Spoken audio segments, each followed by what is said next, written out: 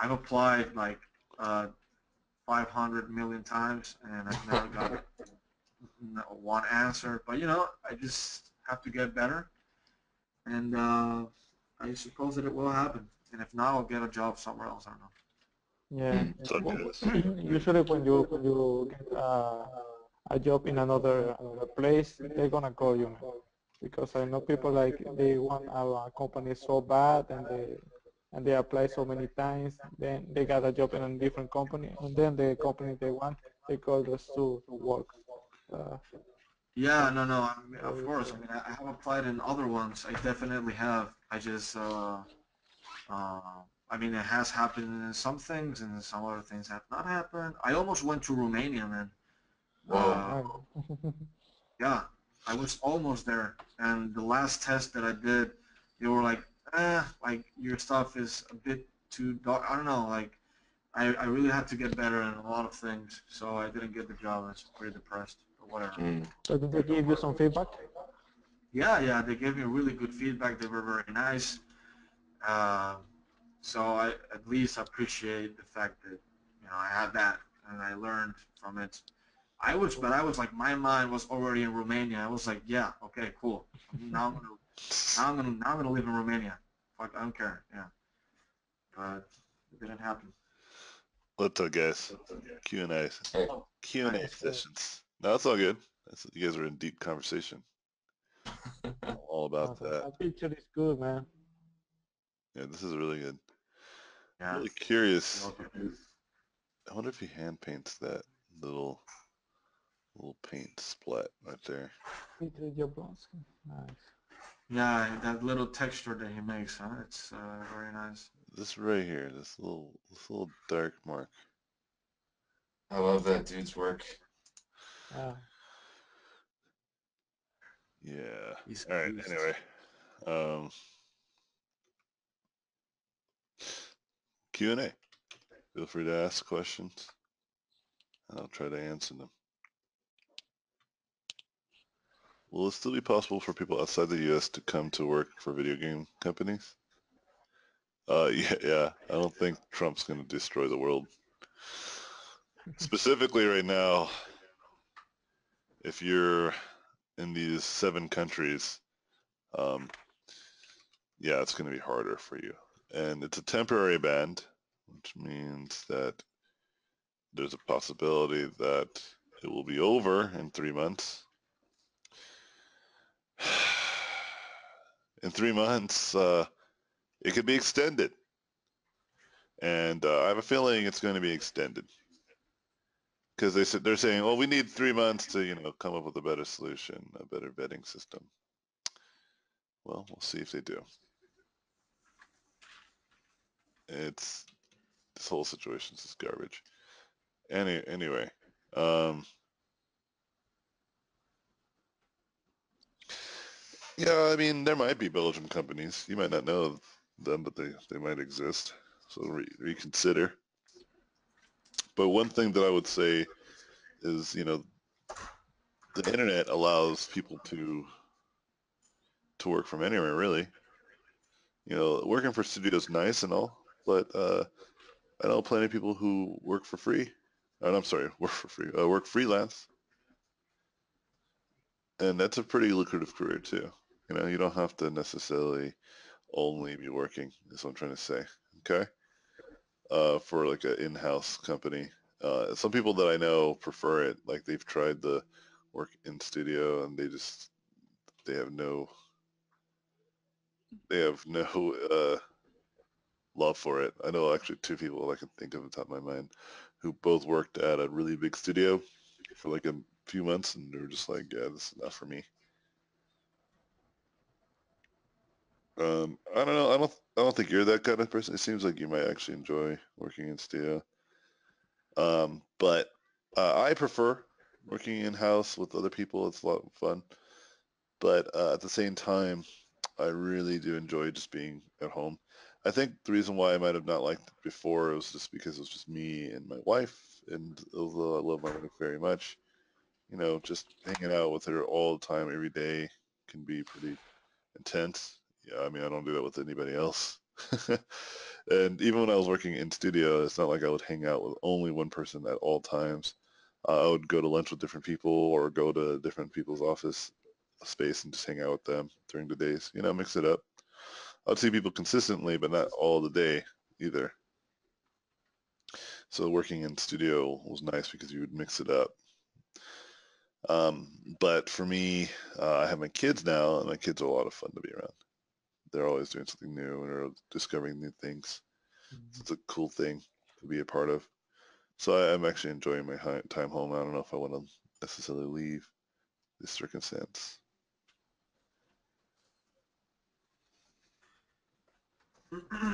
So yeah, I mean, there's I wouldn't worry about it. I would say what I would worry about, the only thing you can control is the quality of your work and the people you know. That's the only two things you can really control as of now.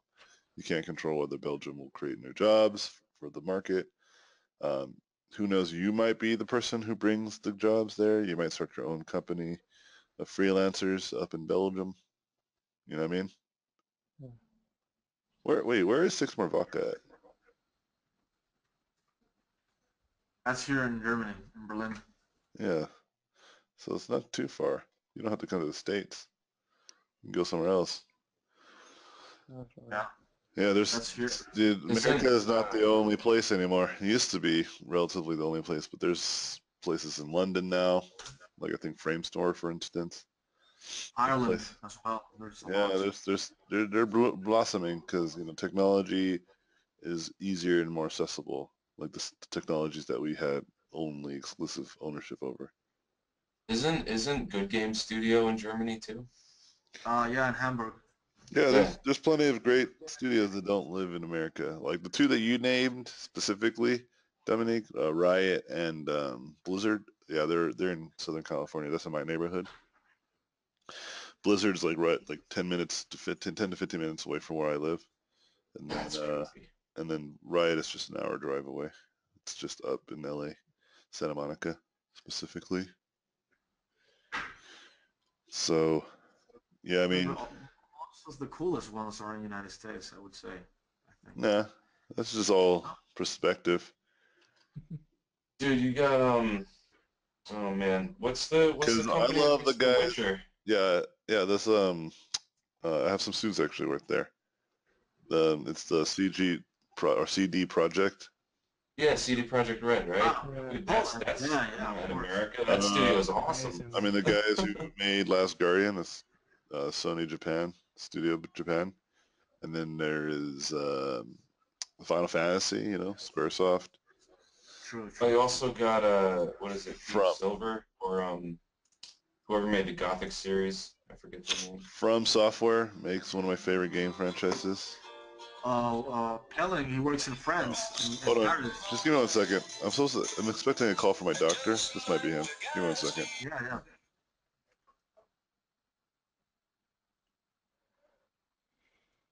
Um, What's the name of the company where they're doing Dishonored, where like Sergei Kolesov works?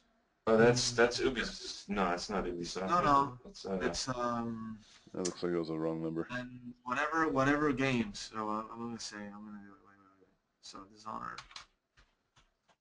Yeah, the guys who made Dishonor. They're a Poland company, aren't they? No, Polish, they're in France, I think. are they? Bethesda. No, no. I know that Pelling like and Piotr they work in this company, but it's Yeah, they're both in Arcane Poland too. Studios. Arcane Studios. And where's that at? I thought Where's it I located? thought it was in France. I thought it was in France. I'm sorry. Well, I don't know uh, where it's you, at. I'm just saying, look into it because both those guys are in Poland. At you least, also got Piranha Bytes and you know Deep yeah. Silver. So, Those are both in so Europe. the moral of the story, Dominique, is don't worry about it. You might not work for Blizzard or Riot right away, but you might work for other companies that are just as good, if not better. I have plenty of people who work at Blizzard and hate it, hate working there. you know, Yeah. I was not one of those people. I love working at Blizzard, um, but I would hang out with these guys and they would just complain, and I'm like, all right, well. and then get out. I'm not a big fan of people who complain um, about something that they don't do anything about. Like it's one thing to I'm a I'm okay with people complaining and then they do something about it. You know what I mean? Yeah. I'm not a big fan of people who keep complaining and do nothing ever, and then just keep blaming the company or blaming other people, right? And they're just like, look, that person's doing this and this person's doing that. I feel like that's just a waste of time and effort, and it just creates a false narrative in your life that like the world is out to get you, kind of thing, and it's just not the case. Like the world doesn't care about you. The world has its own problems to worry about, bigger, badder problems. And so, I usually just ignore that. For instance, uh, I was working for this company, and I didn't like working there at all. Like the project I was working on just wasn't really cool and interesting, and I wasn't making um, real strides in my portfolio. Like I just felt like I was getting worse. In fact, the I felt really weird because I was making the most money I've ever made, but then I just hated the work. And I'm very happy I had that experience because it taught me that money isn't what makes me happy. I thought it was. I thought if I make more money, live an American dream.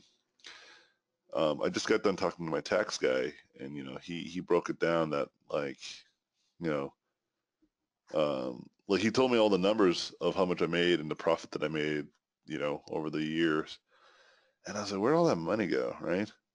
And more importantly is like I make a lot of money, but yet it didn't make me any happier during those years, right? Like I think 2015 and 16 were probably some of the hardest years for me ever. And I was making the most money I've ever made in my whole career. Um, and so, I was upset. I was bothered by this. I was making a complaint to myself because I was my own boss. And that's why I'm living the life I've lived now, which is more modest, more earnest. I have no interest of working for big bad companies anymore. And I usually encourage my students to not let that be a huge factor of your happiness either. I think a lot of my students are going to be very level-headed and really amazing artists who work for these big companies, but also at the same time find time to make efforts to work on their own personal work. Mulan, for instance, he got a job at Six More Vodka, right? And then I saw him recently trying to do some zebra stuff again, personal work again. Like he's finally back into it. Like Uh, Oh, he took a break. what? Yeah, he took a break for a second, and I was kind of worried. But Yeah, I know him. yeah, I know him too. Nice. It's so cool that like I've met him like in real life, whatever. I don't know. Yeah, Yeah, yeah, continue. no, me too. Yeah, he's one of my first students I've ever had, and for the Robotpencil nice. mentorships. And I've What's his name? Sorry, what's his name? Milan, Mili or Milan. Dominique, can you share his portfolio in the group so people can check it out? I think I shared it before, but regardless, yeah, him and I are really, really good friends. We're very close, and I helped giving him guidance a few times. And he's a really smart guy. He's on top of his own ambitions and goals and what makes him happy. And that's all I really care about for anybody else. I don't really care if you worked on the next Star Wars if you are not happy as an artist. Okay? I know people who worked on their things and they just don't feel as accomplished, you know, even though they have a lot of accomplishments under their belts. Not everybody, but quite a few. You'd be shocked how many people feel this way. And as you guys start to get into the industry and more, you'll start seeing this more and more and more and more. And my words hopefully will resonate with you when you start to see it. Okay? And be like, AJ made a very strong point about, it's not about the job. It's about what I find personally valuable in my day by day as an artist. because I want them to happen for you guys. I really want you guys to be successful as people, not successful as just artists. I think being successful artists is just a thing that will come if you guys just keep practicing and painting and designing and, you know, getting tutorials, watching YouTube videos, learning how to get better, right? That will just come in time. But overall, you know, don't don't count on it being like the end because it won't. Uh, like think about it like this: like in let's say in 3 to 4 years, you guys are all working in industry and you guys are all badasses, yeah, which is quite possible. Um, that's only 3 or 4 years. If you plan to live a little bit longer, that's a lot of life left to live. You know, Yeah. it's not like back in the past. You know, this was like a thing that would take your whole life, like to become an apprentice to a master of some sort. You would learn underneath them for about 7 to 10 years, right? That's like a Yeah. decade of just like training and education, and that you would only become a journeyman, which means that you are able to travel on your own accord and make money finally off of your own work. And after several years of that, then you would become towards a master level. So another decade or so of your life, right? Then you would not only become a journeyman and a master, then you can now take on apprentices of your own and then teach them for another 10 years and then eventually just retire and die because people didn't live as long as they do now. Yeah. So like literally things would take your life, like lifetime. Like imagine, you know, Michelangelo, um, he would, he would do like these fan art commissions of like for the church and it'll take like his whole, like it'll take decades to do like a project at a time. You know what I mean? Yeah. You guys won't have to deal with any of this stuff. Things move much faster these days. And so you'll reach these goals and then you'll be like, now what? You know? And that's what I'm trying to warn you guys of. Like everybody, uh, there's a lot of books on how to be successful. There's not a lot of books on what to do with it. Okay?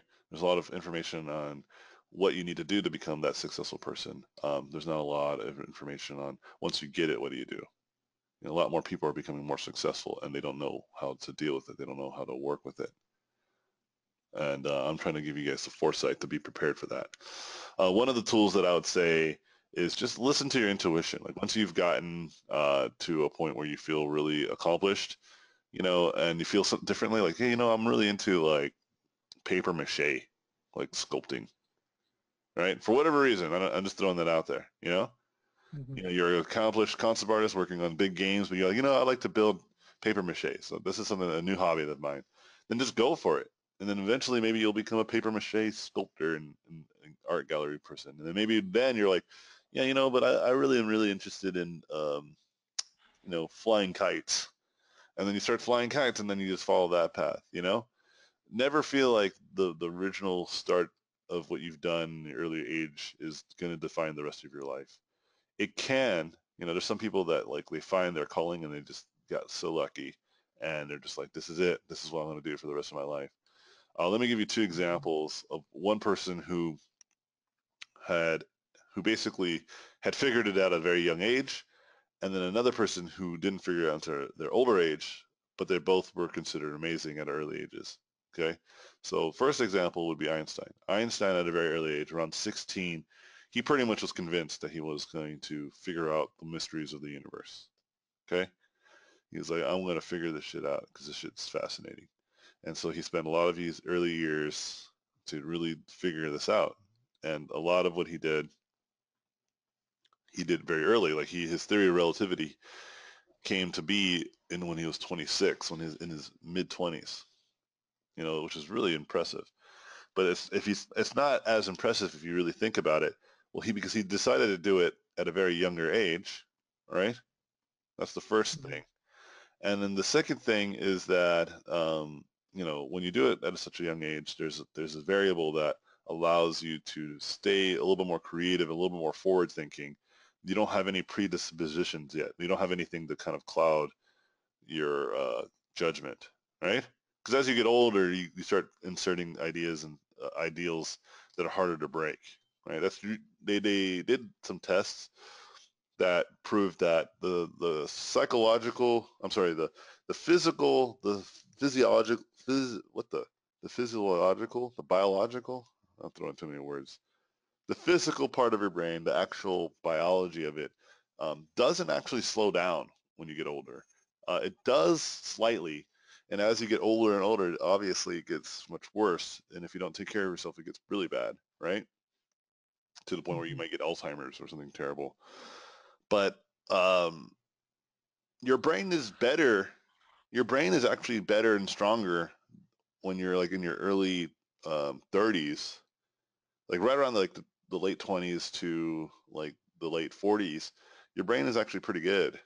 It's pretty awesome, you know.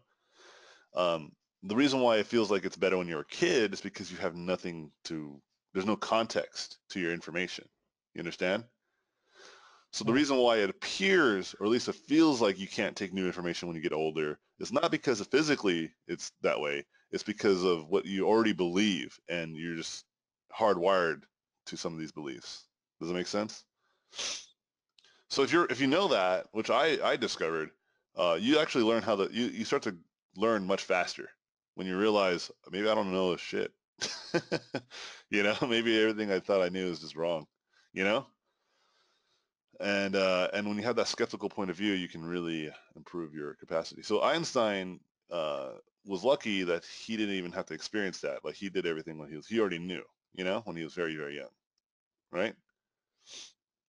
So now the other example, the person who happened to be hardwired, although they were an amazing, um, skilled person at what they did, was Mozart. Mozart was a prodigy, right? Like just very much like Einstein was. Like he was composing Mhm. songs at the age of 5.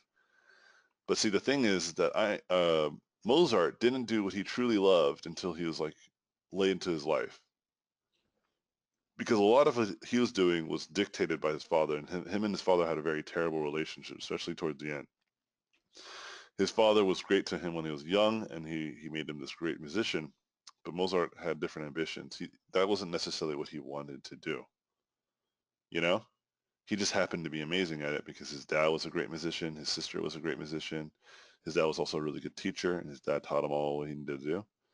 See, that's something that I'm trying to be very cautious of with my daughter because she's really interested in drawing, right? She sees me do it. Yeah. She's really interested. So it's very clear to me that I have no interest in making her do it only because I want her to do it. I'm making her do it because she actually enjoys doing it. If she doesn't enjoy doing it, then I won't have her do it. Because I'd rather her and I have a great relationship than me, ruining that relationship because of my own um, selfish wants. Because it'd be cool to have a daughter that's a badass, but it's like not necessary. And so um, that's another. Mhm. So the example I'm trying to give you guys is that um, like Einstein had it figured out, and it was his life's goal, right? Mozart didn't have it figured out, even though he was an extraordinary talent. Okay, so just because you're good at something doesn't necessarily mean that's your life's work. Make sense? Yeah. And so keep that in mind. Like it can be, but it also can't be. Like for me, for instance, I discovered that drawing and painting, as much as I love it, it's not what I really care about. What I really care about is change, like helping people out. I really love helping people out. I love to teach what I know. That's really enjoying to me. I really enjoy teaching. And I realized it doesn't have to be art. Like art is just the thing that I just happened to choose during the circumstances of my life to become really good at. You know what I mean? And I got really good at it. And then my passion, my natural passion to help and teach, just made sense to teach people how to paint. And it was like a challenging type of thing because it's like this ideal of you artists, you can't really teach art. Like it's something that you have to have. And that kind of stuff is the kind of things I love to challenge, you know? Not to prove wrong. Yeah, I like that kind of stuff. I like to kind of look deeper and see what actually is the reality, stuff like that, right? And so like this is just how it ended up, and so that's why I feel like right now I'm doing what I really love, which is truly just challenging myself as a teacher more than anything else. And so my advice to you guys is that whatever that may be for you, Keep that in mind, right? Like it might not be being a concept artist is just maybe the first step. Hold on, my ear is like really itchy. Um, it might be the first step, right, to realizing your real passions. So that's why you should just follow your intuition. Not too much, obviously, to the point where you put yourself in the streets and you're about to die. I think there's rational ways of going about it. And it might not be as easy either. It's not like that might not happen, and then you've made a mistake. Um, there's a point in my life where I almost lived out of my car, you know, but Yeah, I didn't, and I'm still here. I'm teaching y'all, right? that's right. And even if I did live out of my car, I don't think it would have been the end. It would have just been a lesson learned. The fact that I almost did was a huge lesson, you know? Hmm. So, like I said, there can be opportunity for big mistakes, is what I'm trying to get at. But, you can avoid them more and more these days if you just be a little bit more attentive. You can't avoid them all. In fact, I encourage that you have some level of failure and anticipate that failure, right? Because failure is a huge tool to learn from. You learn from failure more than you learn from your successes, right? It's really our brains are really wired for that. Are really good at like taking a look at, hey, that really sucked. What can we do differently next time? And it's really good. Your guys' psychological or your brain on the psychological level is really good. If it takes some real trauma, it will let you think more logically. It'll let you think differently. You know. Yeah, Like you take an example like this whole Trump stuff, right? Like there's a lot of people who are truly convinced that he's awesome. And I was talking to some students of mine who used to be students, and some people are supporters of Trump, and I'm like totally fine with your opinions. But I was trying to like figure it out, and I came to the conclusion that some of them are not necessarily supporters of Trump. They're just supporting his policies and certain policies. Not all of them, but certain ones. And this idea of, real, um, real change, real additive, like additive, adaptive, what the, adaptive. hmm, And it's like hard to say these big words while I'm painting. I don't know what's going on. It's hard to be adaptive when you've already made kind of a strong point of, I already believe in this guy, but I hear what everyone's saying, and it might make some sense, but they need to know that they might not know. It's this kind of weird back and forth that I'm starting to notice, right? And I also, I remember I was talking with somebody, and they brought up the point of like, redistribution of wealth, and I was like, I feel indifferent about that, so I don't really feel the need that I want to argue. It was like at one point I agree with you, and at another point I don't know what the solution is. You know, so I was able to admit that maybe I don't really know. But I definitely feel pretty strongly about his um, his ban and his foreign policies are just they're just so bad, and they're really dangerous, you know. And yeah, I think the problem that I have with a lot of these supporters is not so much that I think that they're bigots. I really don't. I actually don't believe some of these people are racist or really mean people.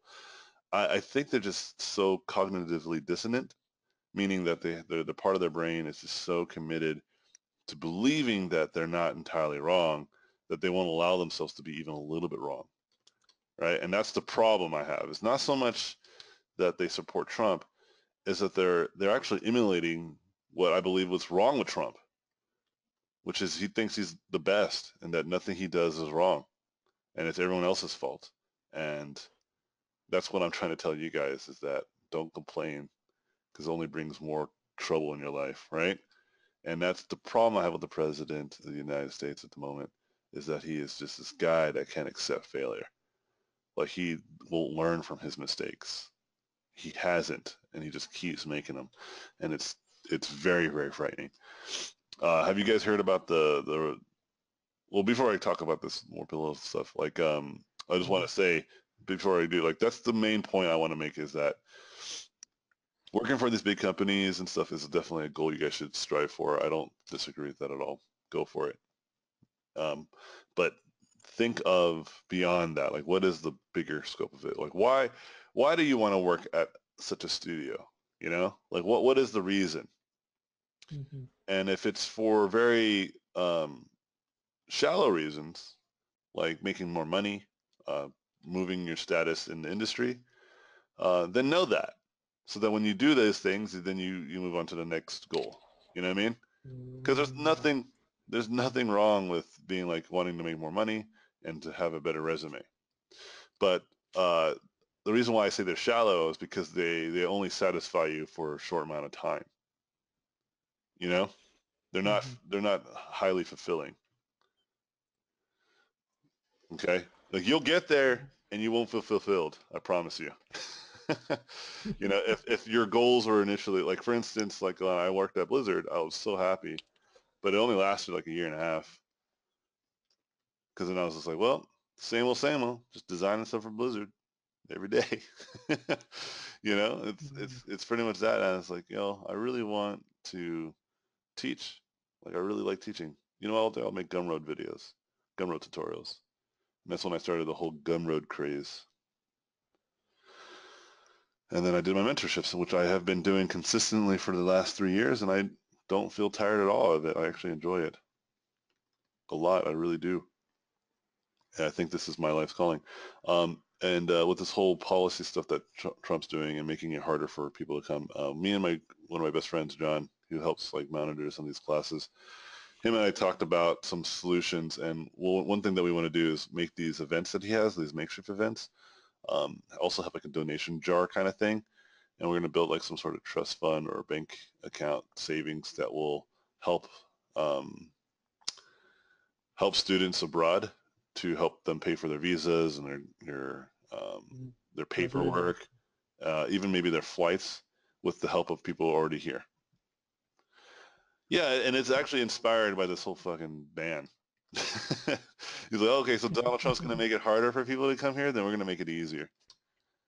Uh, That was one of the things at the Academy of Art. There's a lot of international students, like especially from Asia and stuff. And I think that one of the things that kind of bummed a lot of people out was, just like starting a couple years ago, a lot of companies started like pulling back on their help with like visa related, like work opportunities. Like they stopped kind of like, a lot of companies used to be like, oh, if you're like international, like Uh, we'll help you, you can work here and we'll help you with your visa and like citizenship and stuff. sure. And they're like not doing that as much anymore. And that was kind of like that's also not helping like the situation at all. Yeah.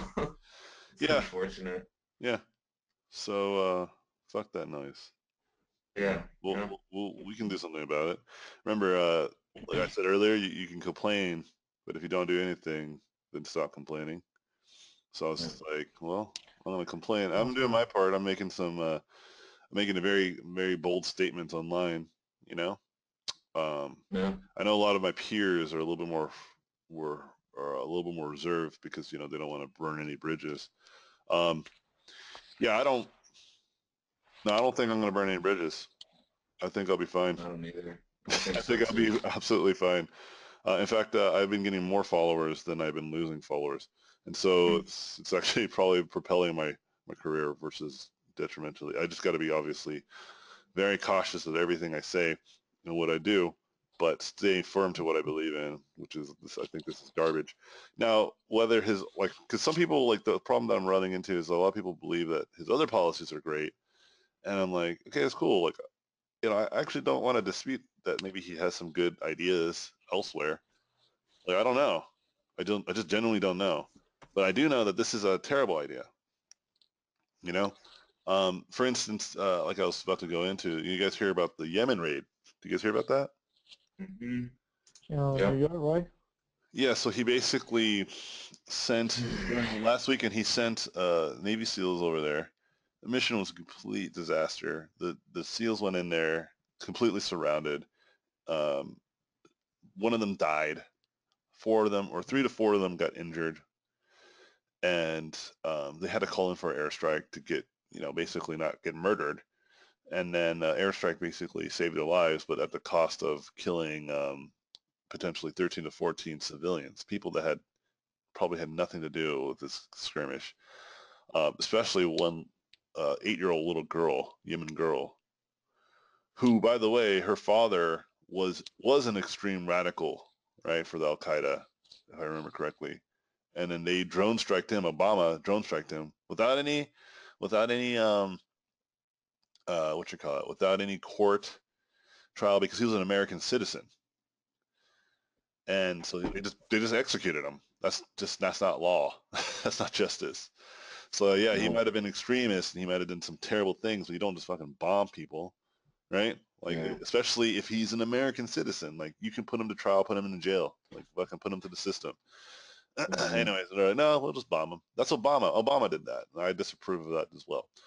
So basically, her father gets murdered, her brother gets murdered in the same way, but incidentally, and now she got murdered from an airstrike. And like the only reason why she was even probably in that camp was probably because her father got murdered, and they were trying to find asylum for her. And these extremists were probably like, "See, Americans are evil. Like, look what they did. Come with us. We'll protect you." And now she's gone, and she's an 8-year-old. 8-year-olds don't know what the fuck's going on, dude. Like, she was definitely being groomed to become a terrorist, but it wasn't her fault. It wasn't like she wanted that life. And now she's dead. They tried to go pick up this crew and they couldn't. Right, that was also a complete disaster. So they lost a aircraft, so they had to destroy it so that they didn't get any kind of like engines or any extra weaponry. So they had to destroy that, right? And then the Trump administration right now is spinning it like, well, we lost. It was definitely a lot of things were lost, and you can't say it's a complete success when people die or got hurt. But the amount of data that we got from this raid is instrumental to saving countless lives in the future. And I'm thinking, no, it's not. Like I just thought about it. I was like, no, how the fuck is that possible? They know that you raided them. They know that you got their data. They know that you did this. It's one thing if you go in there like Splinter Cell style, right? Go in there, take their data without them knowing. And then when they go to do an attack, you're like right there, ready to go and catch them in the act, right? Like that's how you can prevent it. Is that they don't even know you're coming, but now they know. Like you think that they're not going to just be like, well, they got some of our data, so let's just not attack this day. Let's just change our strategy. Oh, now they know where some of our camps are at. Well, why don't we just move, relocate? Oh, you think they can't do that? Yeah. So it It's is bad. literally an utter and complete failure. It's like completely. There's nothing you can say that will prove me otherwise. There's nothing on those. Like there's no data that would be on that I don't see that they can just reformat or restructure to just justify this whole raid and then calling it a success. It was a failure. It was just a complete and utter disaster. And he did Yeah. this 10 days into his goddamn presidency. You know, like he is Dude, like he's no, messing up left and right. He's made no. There's never been a president that's every single action that they've done has been protested. Like he every single thing he he's doing is being protested. It's crazy. he just got started, and he's like when he approved that mission, which by the way Obama had already in the works, but he didn't approve it because he said there was not enough data, and plus they were telling him that it makes the most sense to do this raid at the what you call it at the darkest time of the month or the year, where there's or a moonless night, basically, is what they said, right? And so that was the 28th, and that's when they were like, oh, well, let's do it then. And so basically, what happened was Donald Trump was chilling in what you call it, in a dinner, like probably eating a steak or something stupid, and then just like hanging out with like these advisors that have no military strategy, giving him advice on military strategy. And even the military, our own military was like saying that it was unorthodox and a little skeptical. Now they're putting some investigation into this whole nonsense. Like, what the hell happened? So he's already being investigated. Like, this whole thing is already being investigated. and it's like the first real order that he's put into place. And I thought about it. I was like, this is what really kept me up at night. Seriously, this whole thing ordeal. Because I thought about it and I was like, if I just got a new job and somebody said, this is what we got to do. Like, you got to do it. Like, just trust me. This is something we got to do. Um, and it's something really serious. Like, it'll put someone's, let's say, in the scope of it might get someone fired, right? I would say, well, let me look into it more. I know you guys say this is an essential time to attack or change the whatever, but it might be important for me to get all the information because, you know, you guys hired me with the hope that I'll make a better workplace, and I don't want to just kind of make the bad habits or keep repeating the bad habits of the previous boss or whatever, right? I would think that that's a really good way of approaching this situation if you get into office. Like, do a little bit of a review, you know? And so, you know what? Like, there next month definitely has another moonless night. I don't have to do it like right now, you know? Like, we can wait, I'm sure, you know? Like, they've already waited this long. I don't know how imminent it needed to be that this had to happen. And he just did it anyway. And here's the real nonsense of this. Like, so then, Sean Pence or whatever the guy's name is, the guy that's basically his, like, the way that I see him is just like the parent that's like apologizing for their child's actions. That's pretty much how I see it. Like, he just comes in there like Donald Trump never fucking talks for himself on these types of things because every time he does, he sounds like a complete moron. And I think they're starting to realize that. But I feel bad for this guy because, like, I'm really curious how much they're paying him because he is just got to every fucking day make a statement, you know? Anyway, let me get back to it, my point. He's like, we're putting this had to happen. It was a very terrible thing, but trust me, it's good.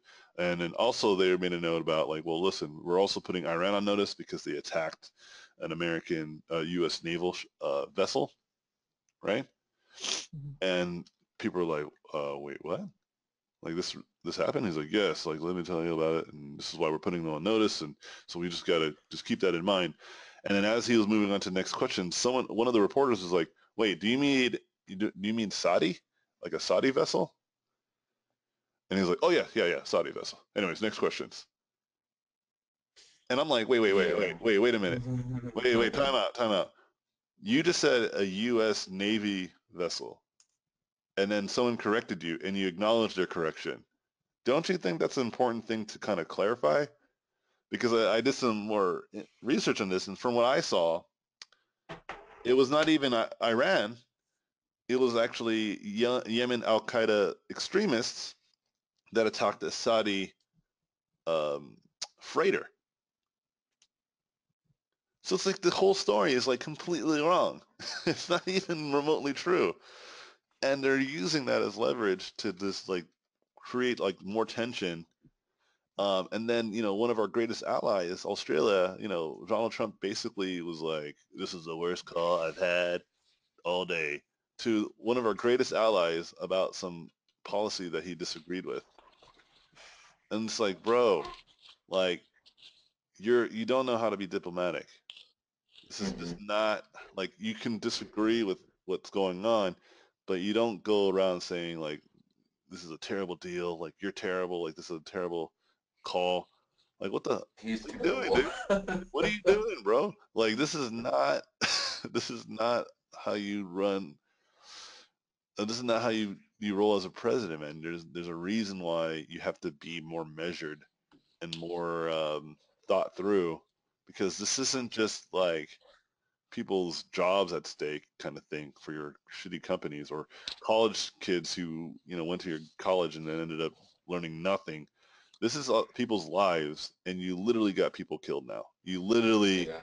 got people murdered for no real reason, and it really bothers me. It bothers me a lot, as you guys can tell. Do- And, doesn't it seem like his people are just like they're just trying to see what they can say that's a lie to get away with, and if they don't get called on it, they just roll with it.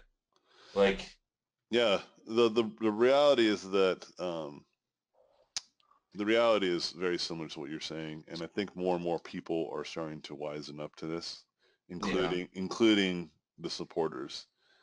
Hmm. Um, They're turning on him like crazy, yeah, but it's rightfully so. yeah, and I like I said, I had some friends and some students that were supportive of him, but they also admit that they don't support everything he does, and that's a good sign that they're starting to acknowledge that it's not so much because one point I made to one person, for instance, was like, look, you know, I get what you're trying to say, like it makes sense, it does, but I'm trying to convince you that you just chose pick the wrong guy. Hmm. You know, it's like like this conservative point of view is not entirely inaccurate. Like there is some good arguments to why we should have some conservative views on certain policies. I actually agree with that. I'm just saying we hired the wrong guy. Like Donald Yeah. Trump is not a true Republican. No. That's what I'm trying to say. He can care less. And the people he surrounded himself with are the worst of the Yep. Republicans. You know, not all of them, but so many of them. And I'm just like, because and that demonstrates how terrible he is um, at this whole business of trying to run the country, and it's just really dangerous, man. You know, even I saw an interview with China, and China was just like, "Yo, you know, like he's like China is raping us. You know, they're doing this and that." He said really terrible things. And some guy interviewed some guy from China, some ambassador in China, and then China's ambassador was like, "Yeah, it's cool. Like, don't worry. Like, we get it. It sounds bad, you know, but we're not going to react on what he said. We're going to react on what he does." And I'm like, thank God, you know, because because if they reacted on what he said, then that would show the immaturity of China. But it shows that China does not have that same immaturity. That they're very they understand. And the guy was saying like, look, we don't want to have a trade war. We don't. Like that's like it doesn't benefit anybody to go into a trade war, right? It's No. terrible. It's a terrible, like literally an economical disaster for both sides. There's no reason. Hmm. And then this guy went on to give plenty of examples, like, and it was great. Like he kept on giving examples of how our working together has made our both of our economies better, you know. And he just Hmm. kept on going on and on. And I was like, oh man. Even like this multi-billionaire tycoon from China that had an interview, or not interview, but a talk with Trump. He said, yeah, I like him. Like I think he was just talking to the actual person Trump. But he says, but he also had a very strong criticism. He said, you guys should stop spending money on war and spend money on America. And I'm like, yeah, and that's like, here's the thing. A lot of the people who argue with me on a conservative level, they're like, well, you know, we need to stop worrying about these foreign invaders and terrorists. Like, we need to focus on our own. And I'm like, yeah, I agree. I actually agree with that sentiment. So how does building a wall do that? How does ruin Yeah. relationships globally solve this problem? How does you know, spending more money, sending troops to countries that we are building alliances with finally, how's that going to fix this problem? How is putting Iran on notice going to keep the lives of the 5,000 American soldiers that are already there, stationed there? How's that going to keep them safer? How is bombing and killing innocent people not going to radicalize more, you know, terrorists? Like the fuck? Yeah. Like think about it. Like you think that we killed? I think they killed 14 Al Qaeda in this raid, but they might have recruited 1,000. Yeah. It's just fucking obvious. Like if you played a game of chess, you know that this was a complete and utter failure. If I know what your next moves are, and I say, "Oh, I know what your next moves are, bro," haha, you're gonna do this and do that. I'm like, "Oh, well, I'm not gonna do that." And thank you for telling me what you were planning on doing, because then I'll just work around that and take this pawn now that you weren't even paying attention to. You know, oh, what? No, that's how I see it. It's just like that's what we've done. Everybody, like the Al Qaeda are not delusional idiots. They're just extreme terrorists. being a terrorist doesn't make you a fucking moron. And so I'm just really bothered by this. And so I'm going to keep posting, and I'm going to find ways to help those people that are stuck in this goddamn conundrum, right? Like there were some students that were really excited about coming to the States, that are from these countries, and now they have a harder time. And this is so stupid. And so, yeah, you bet your ass that I'm going to do some stuff to help fix this. Because like for That's me, good, man. my ambitions is not to be a good concept artist. My ambitions in life is to help other people achieve their goals and dreams. Um, because that's way more fulfilling. It's way more fulfilling that Milan got a job at Six More Vodka than I got a job at Blizzard. Does it make sense? Like me getting a job at Blizzard was great, and it was a very powerful moment to me in my life. But Milan getting a job at Six More Vodka was more heartwarming for me. Um, my one of my close friends and also was once a student. He had a statue, a 6 foot, not 6 foot, a 2-story statue made of one of his designs for Evolve, and I almost cried Nice. seeing it. It wasn't even my design; it was his design. But I was just like, man, look, he came such a long way, man. Look at how cool this is. You That's know, awesome. that Yeah. stuff hits me harder than, oh yeah, I got this. I'm working on X-Men. Like like it's cool, but it only lasts for like a minute. Then I'm Yeah. like, oh yeah, it's just X-Men. It's just the same old, just drawing, mutants. Um, like I said, I am very thankful and grateful for these opportunities. I don't want that to be diluted, but it became clear to me that these things aren't what satisfies me the most in my life. And I want you guys to have those same ambitions, whatever they may be. You don't have to be changing the world or anything crazy. That's not necessarily what I'm suggesting either. All I'm suggesting is look outside of this more superficial stuff, like just becoming a concept artist, and then you guys will find a little more happiness. My long-term goals have always just been to like work on cool stuff like that. I don't really care where, as long as it's like an awesome thing that I enjoy working on. And then I want to be a teacher like later after I get like, 10 years in the industry or something like that. Yeah, that's pretty modest and pretty sensible ambitions. Good luck to you. Yeah, man. Yeah. Like, I have a student that had a very similar because he works so hard and so fast. And I told him, it's like, you're gonna get a job. It's like no doubt. So you got to ask yourself what's next. And then he Mm. was just like, oh yeah, I guess you're right. And so then he told me, he's like, okay, I want to be, a teacher. I want to like help educate and influence other people like you did for me. And I was like, cool. And he's all right, great. And then so he started doing that. And guess what? He got a job like right away, like I guessed. And then now he's working on becoming a teacher. So he's like a teacher aide over at Brainstorm. Nice. So Nice. he Nice. sees that like he's starting to see what I meant. Like it's starting to happen. Like he's like, oh yeah, like and this all happened in like a year and a half of time.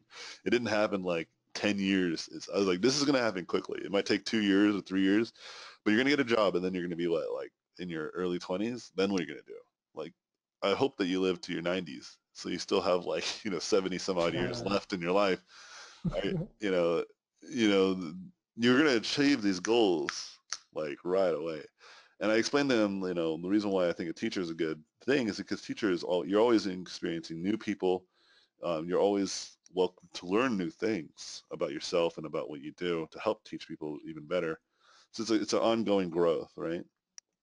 That I think is very humble thing to do. And like I mentioned before, that's how it was in the past. People would be trained, and then they would work, and then they would teach, and that would be kind of like a life fulfillment.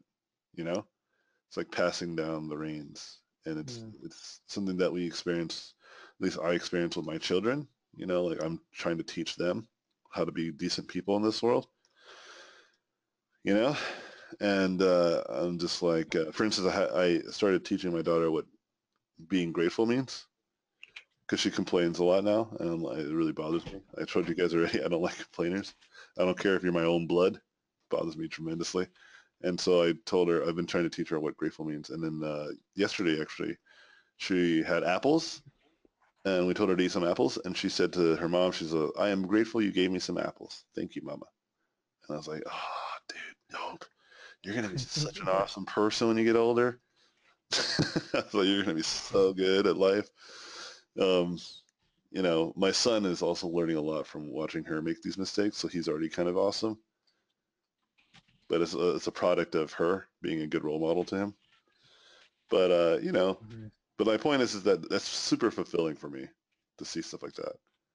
Like me being coming good at art and seeing stuff come into like fruition or being put into movies and video games.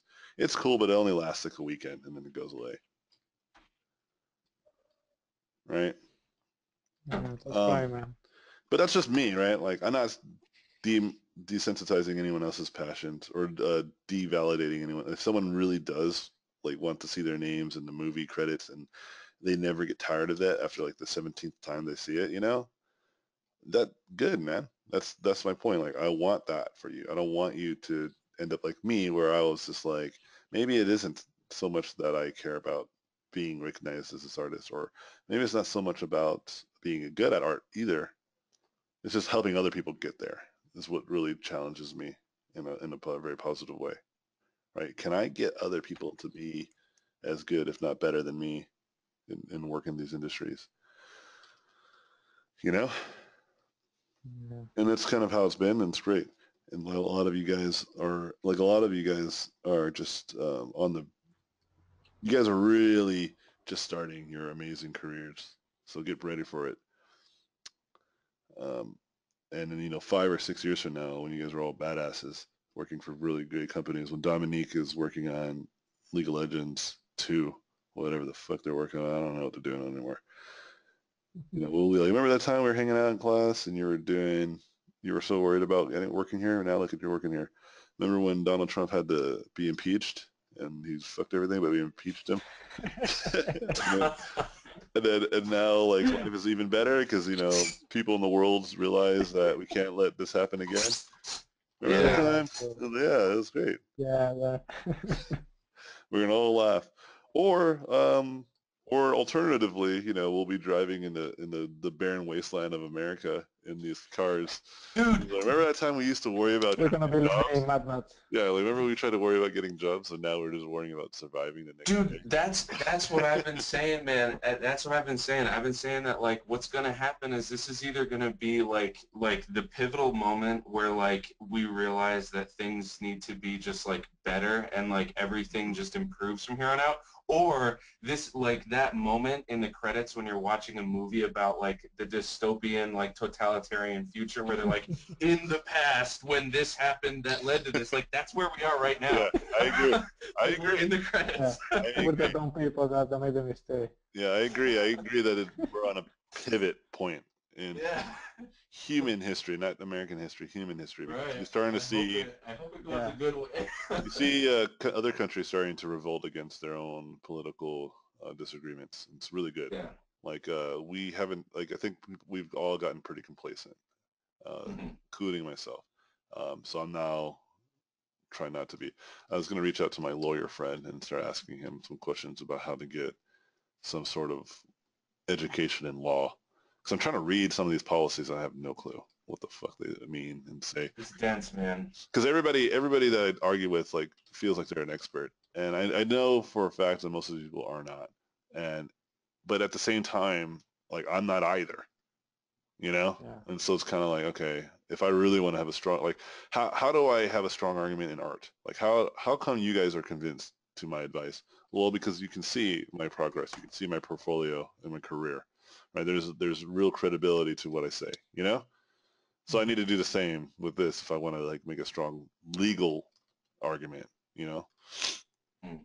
And I just don't. I'm just not educated on that. So guess what I'm gonna do? I'm just gonna do what I've done before to get good at stuff. Just constantly practice, read.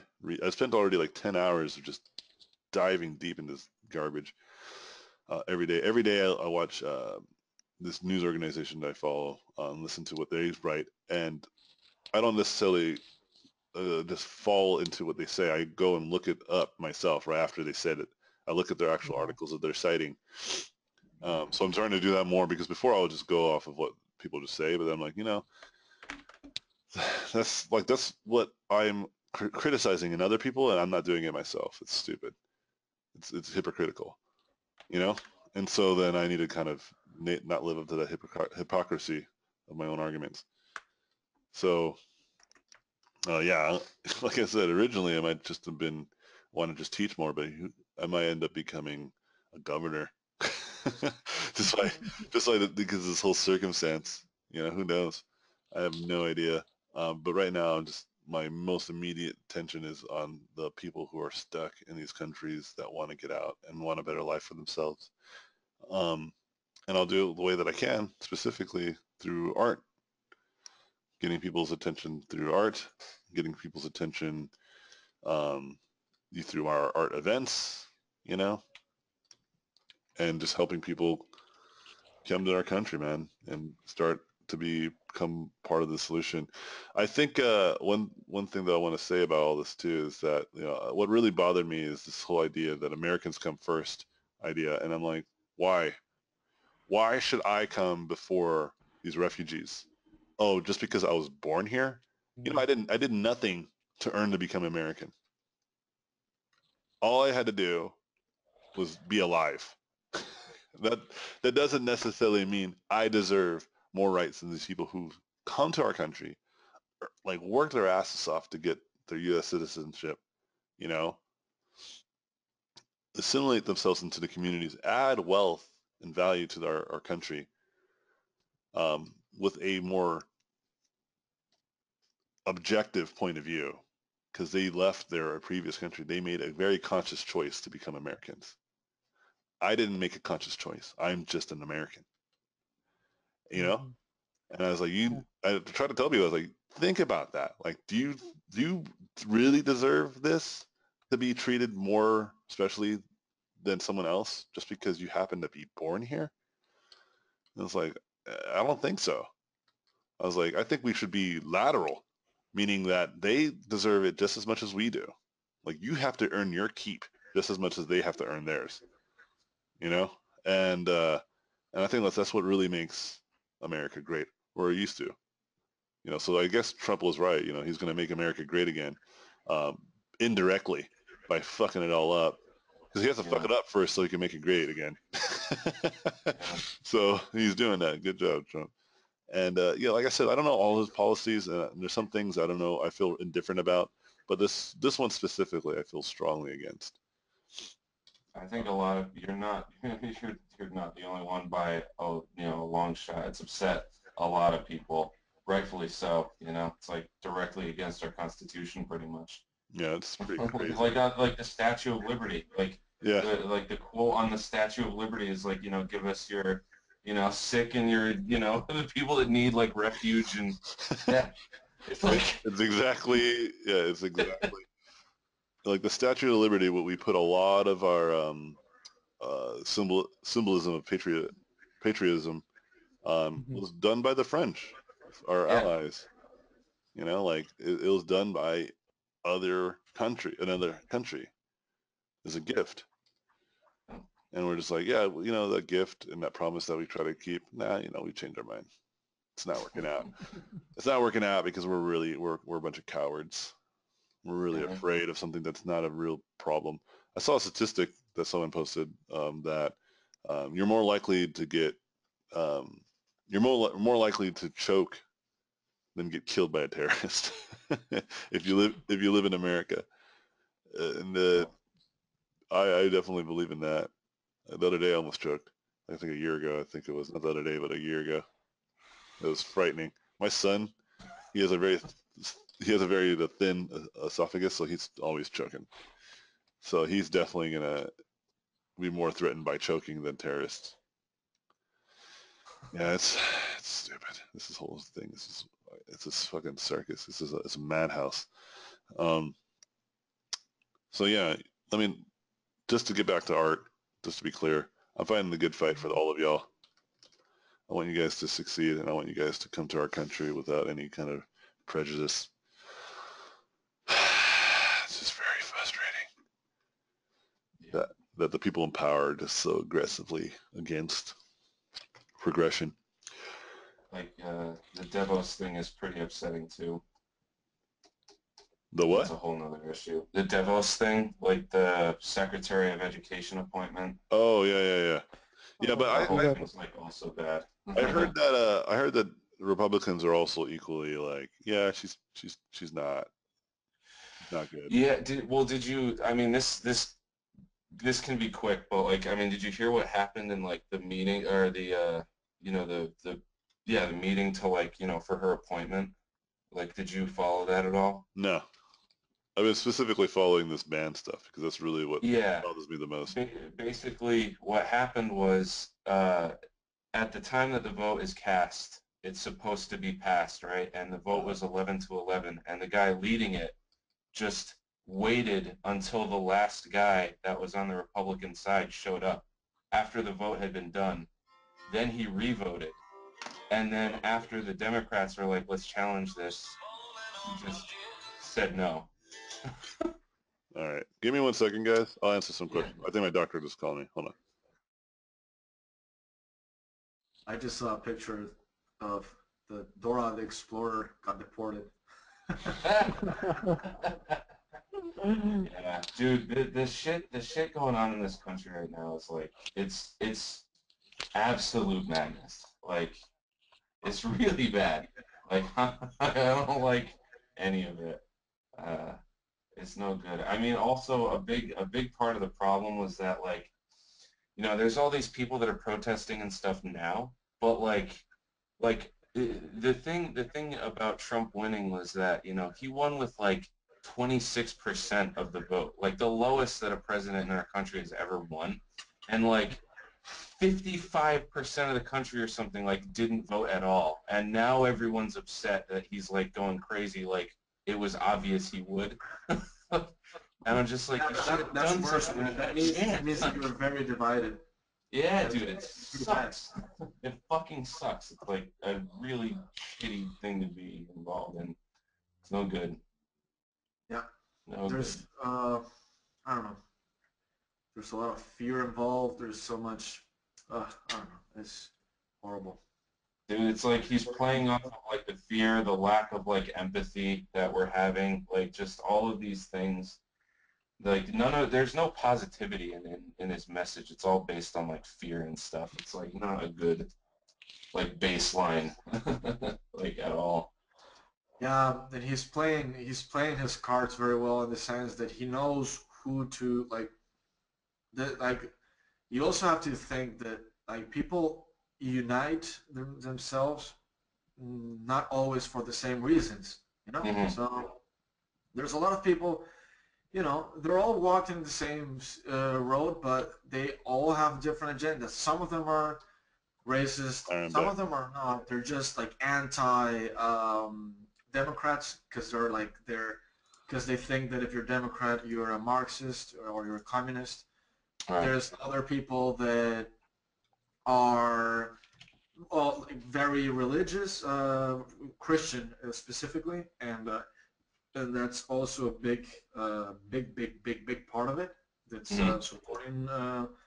It's not like everybody in the Democrat side is an atheist or whatever, but there is a very strong Christian side to that. So this all these people, they're all united, and they all have these different reasons. And I bet that if they sit together, some of them will start not agreeing with each other, but they will agree in the sense that like one thing, like there is one. That's what I said last time. There's one big enemy, and we have to do something about it. And that's just being irresponsible and not taking in account your responsibility of like it's your fault and it's not somebody else's fault, you know. And yeah, and Yeah, I agree with that's a why lot you of what have you're saying. dictators. Yeah, I agree with a lot of what you're saying, man. But I think I'm really ambitious on this idea and optimistic on this idea that um, most of us here in the States are not that way, man. So, Yeah, well, maybe I'm wrong, man. well, no, you're not wrong. I mean, There are people that are like exactly, I agree with you. I'm just saying that the majority of us do not agree with this, you know? Again, Yeah. yeah, And again, so, Trump only oh won no, with no, like no! I was not saying 26%. that the majority do. I'm saying the one that voted. I'm saying that the yeah, ones that voted for him. no, and I'm saying the majority of those who voted actually agree with our point It's than not the racist. original. Yeah, they like it's like you said, like if they all sat in a room and talked to them and talk more about their actual ideals, that yeah, I agree that most of them will actually disagree with one another. And Mhm. but it's like you said too. I agree with that actually 100%. But they have this.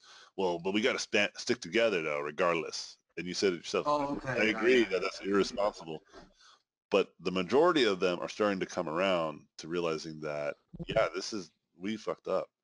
And Yeah. for instance, there was this lady, man, who her family got deported, and she voted for Trump. They were Syrian refugees, and they got deported. Oh my god. And it's like, unless someone comes and slaps you in the face with the reasons why this is a terrible situation, people just won't believe it. And it's the short-sightedness of the human race is so frustrating to me. And I wish I was immune to this, but I'm not. I'm also short-sighted in a lot of things. But the brightest and smartest people that we have on this planet are not like the scientists.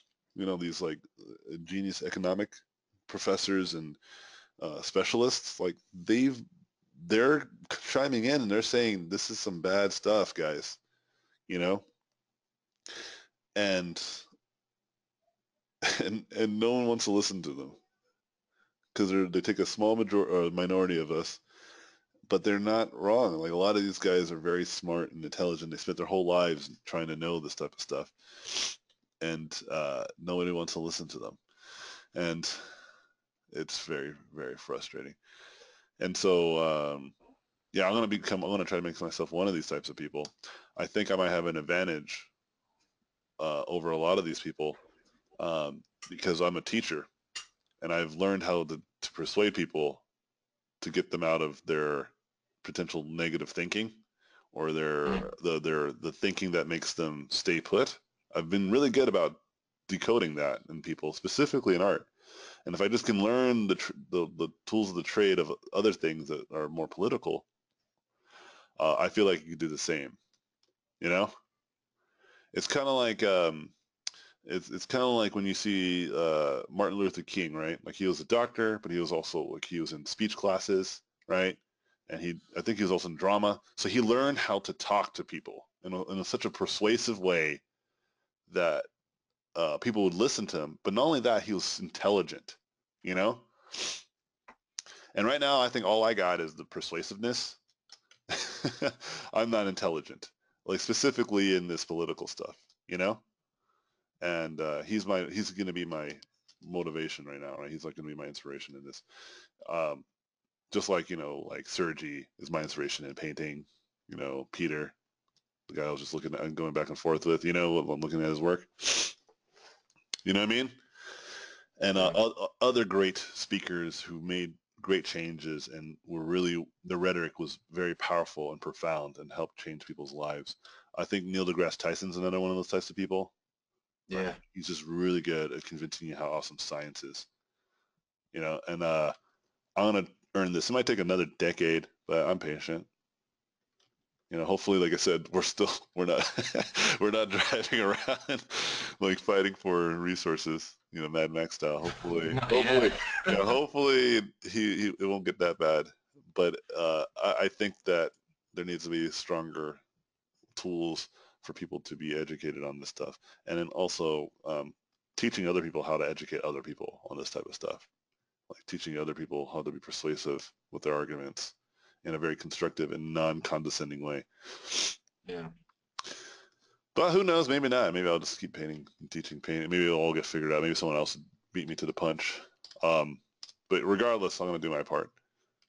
Was there any other questions that are actually really tend to art? I know we get political. It's just the climate of the situation right now, right? It's Hard, hard not to. it's hard to Like, avoid it. Yeah, yeah, it really is. because it's like literally, like the reason why I woke up late this morning is I was seriously up till like almost 1 o'clock in the morning, just thinking about this nonsense. Like it was just in my head. I was just like arguing with myself, like like what the fuck, like the whole time. It's Yeah. crazy, man. I was like, man, It'll drive you crazy. I was like, Yeah. this is really bothering me. Like this is bothering me so much. Right. Um, and so yeah, I apologize it's getting too political for you guys. But anywho, um, yeah, before I let you guys go, is there any questions that you guys might have had that you were concerned about artistically? Thank Um, you, Dom. well, I had a I My had a favorite question. monster? Yeah, hold on, let me answer this question. My favorite Oh yeah, monster, um, that's a hard one. I don't really think I'm not a monster guy. Like, I don't know, like I draw monsters all the time, but it's not like I watch monster movies and I'm like really into that kind of stuff. You know what I mean? I just happen to just draw them and like to draw them, which is really interesting now that I think about like how kind of silly that might be. But I think if I had to pick one, my favorite kind of monsters are the kind of monsters that are like natural monsters, like Jaws, like the shark. Like I'm really a big fan of real monsters, yeah, because they're terrifying, like truly terrifying, even if they don't really have any malicious intent to hunt us down and kill us. Like they don't really. There's no, nothing. It's nothing personal, right? They just do it because they're just animals. Um, but if I had to pick another monster, I think Alien and Predator, those are pretty standard. good Anyway, choices. yeah. What was your question? Um, oh, just like, with GDC like around the corner, which I'm going to, do you think that like do you think that like large networking events like that are still useful to go to? Yeah, Like, do you of think that they course. can lead to like large opportunities and stuff? Yeah. Yeah, of course. Will Okay. you get a job if you go? No, that's hard to predict. Um, Hmm. the the more you go and the better your work is, and the more people you know, then your job opportunities increase dramatically, right? Hmm. But will you get one? Nah, but like, will you make a lot of good network and connections and friends? And yeah, of course, man. That's how I've survived this climate of, you know, the industry is from just hanging out with amazing people at like parties and Hmm. stuff. It's really cool to go to these Yeah. parties and just meet a lot of these people in a more personal level, you know?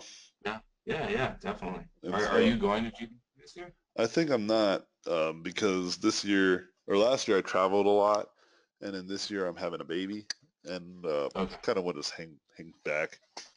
This year I just kind of want to take it easy and get back to a more simpler lifestyle. Like that's Yeah. really Totally. my biggest ambition. I started doing it last year. That was like a big goal of mine, and then it's still continuing to this year. I still just want to just live a simple life, live on a farm, just have pigs running around,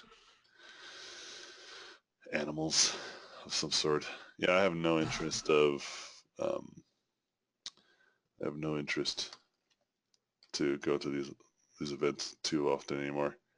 Right. Right. Not because I don't think they're useful. They're still very powerful, and they're very necessary for a lot of people. But I don't need to.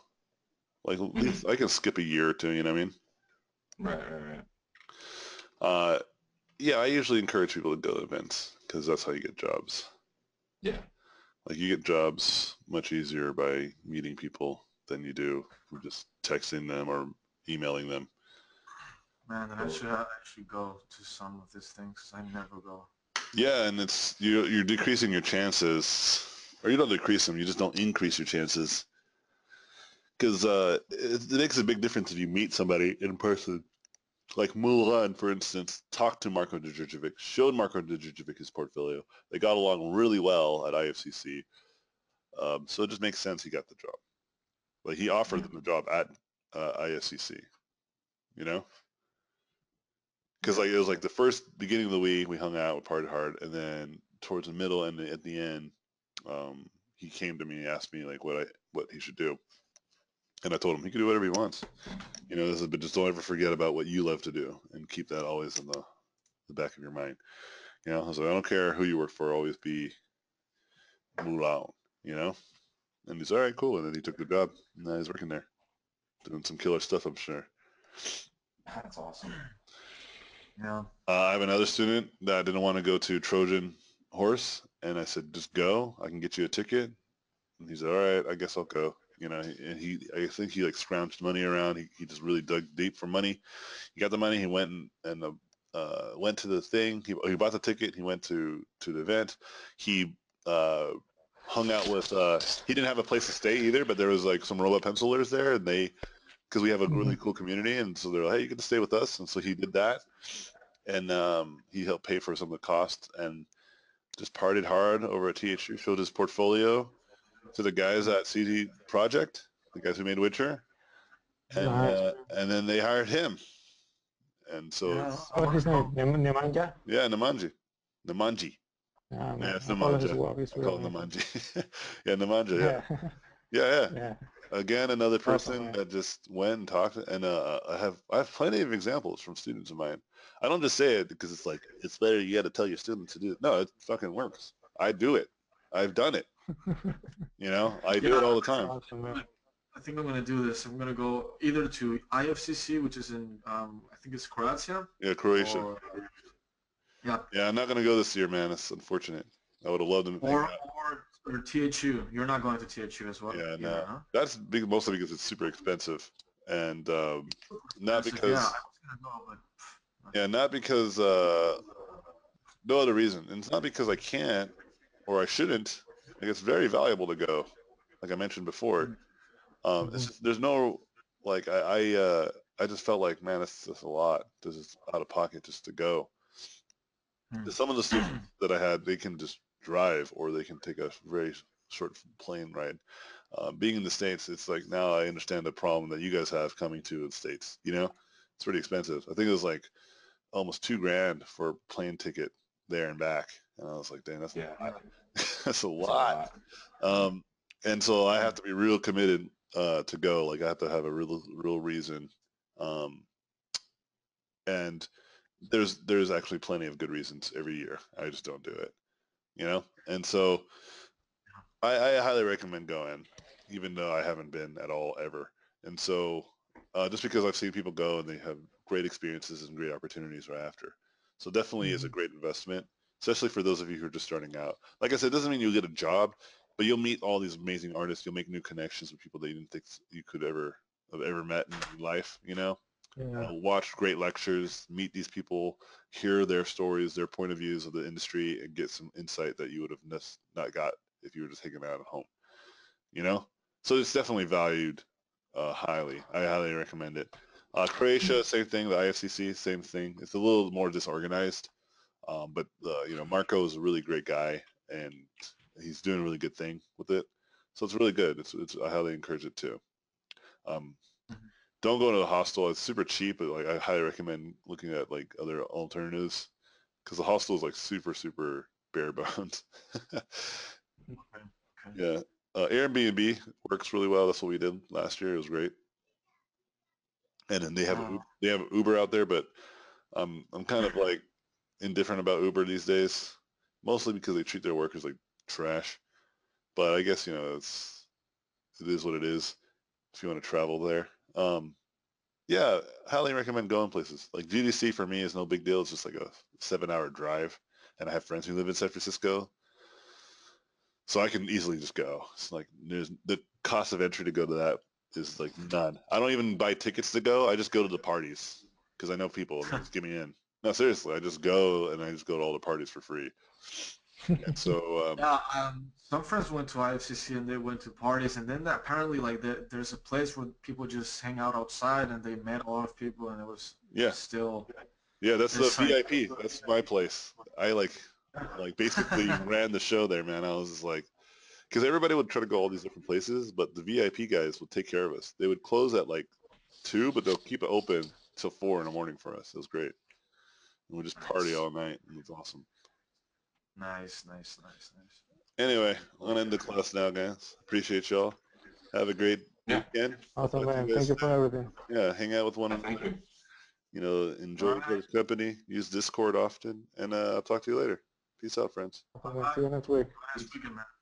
Thank you for watching this video. I appreciate it.